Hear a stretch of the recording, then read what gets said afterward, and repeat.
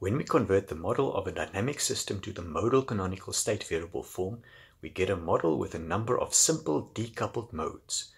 This allows us to understand the possibly complex behavior of the full system as the combination of the simpler behaviors of the modes of the system. In this video, we revisit the 2-mass example of a previous video and convert it to the modal form using eigenvalues and eigenvectors. We then simulate and visualize the behavior of the system, but we excite only one mode at a time. Let's first recap the model derived previously.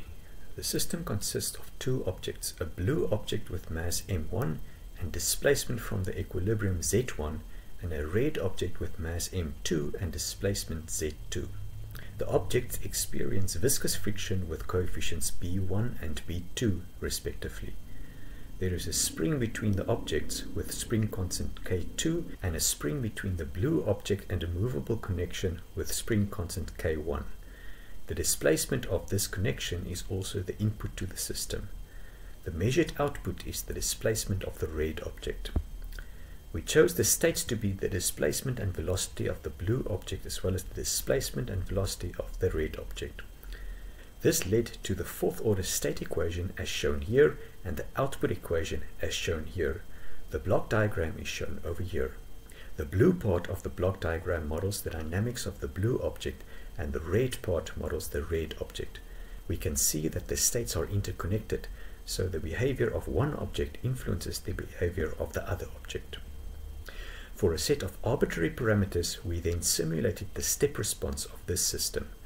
A visualization of the system is shown at the top, the input is shown below that, the displacements of the two objects shown next, and the velocity of the objects at the bottom.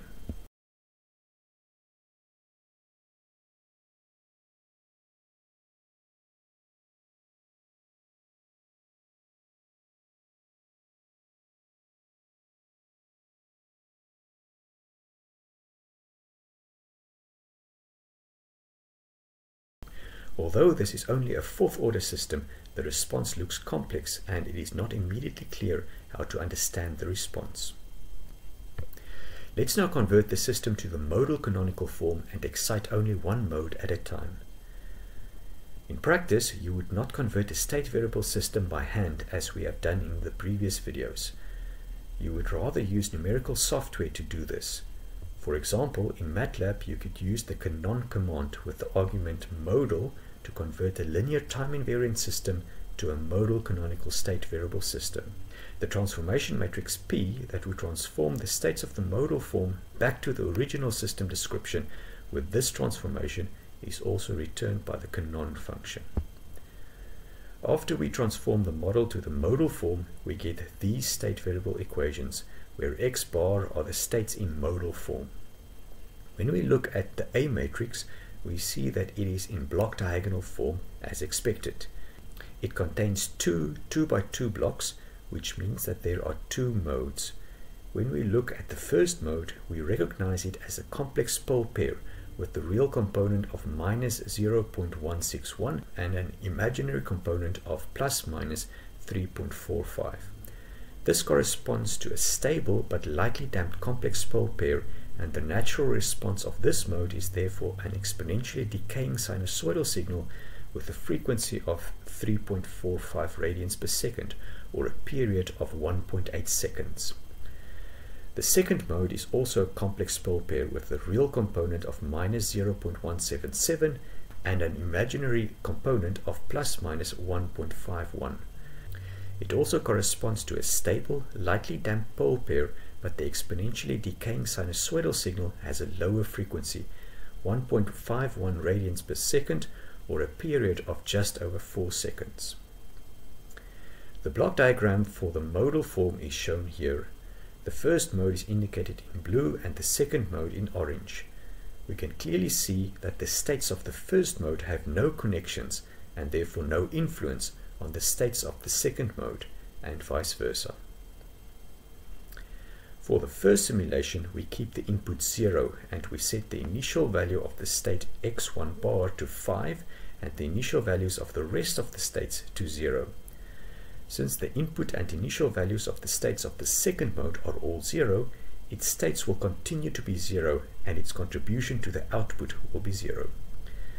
We therefore expect the system to exhibit the natural response of the first mode, which is an exponentially decaying sinusoidal signal with a period of 1.8 seconds.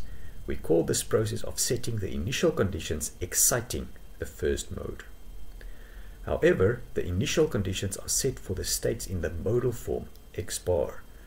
To find the initial conditions in terms of the original state definition, we simply use this transformation, multiplying the transformation matrix P with the initial modal states to get the initial original states.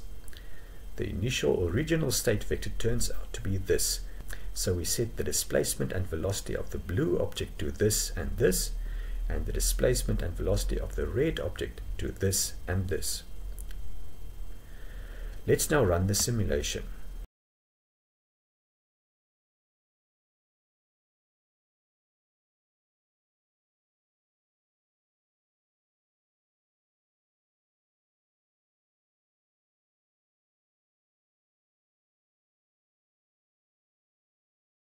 The behavior is exactly what we expect. The natural response of a second order lightly damped system with a period of 1.8 seconds. Although it is exactly what we expect, it is always a bit magical to see. Let's now excite the second mode. We set the initial value of the state x bar 3 to 4 and the rest of the states to 0. We now expect the behavior of the system to be completely determined by the natural response of the second mode. To find the initial conditions in terms of the original states, we again use this transformation, which gives us this initial original state vector. Let's now run the simulation again.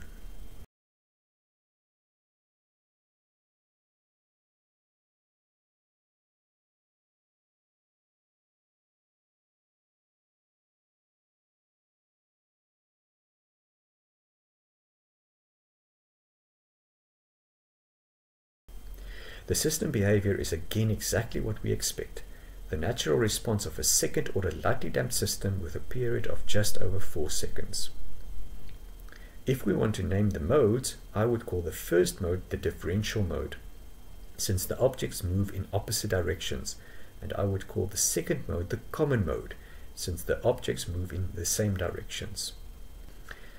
If we look back at what we have seen in this video, we can now understand the complex fourth order behavior of the system as the superposition of two lightly damped second order modes, with the frequency of the natural response of one mode being a bit more than double that of the other mode.